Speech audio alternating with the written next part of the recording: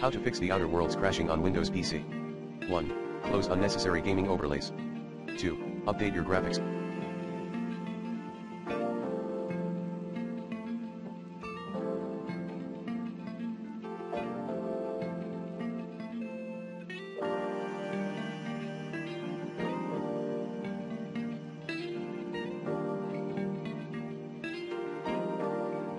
Card drivers using the recommended Avast driver updater in this video guide.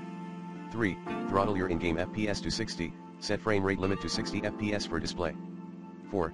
Install the Windows 10 and 1903 Media Feature Pack at https://www.microsoft.com/n-a/software-download/media feature pack.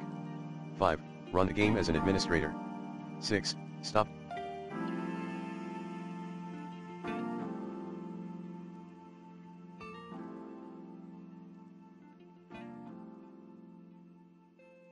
Overclocking your computer. 7. Do some basic check on your system files. Commands include sfc/scanodism/online/cleanupimage/scan healthdism/online/cleanupimage/check healthdism/online/cleanupimage/restore health 8. Wait for new game patches.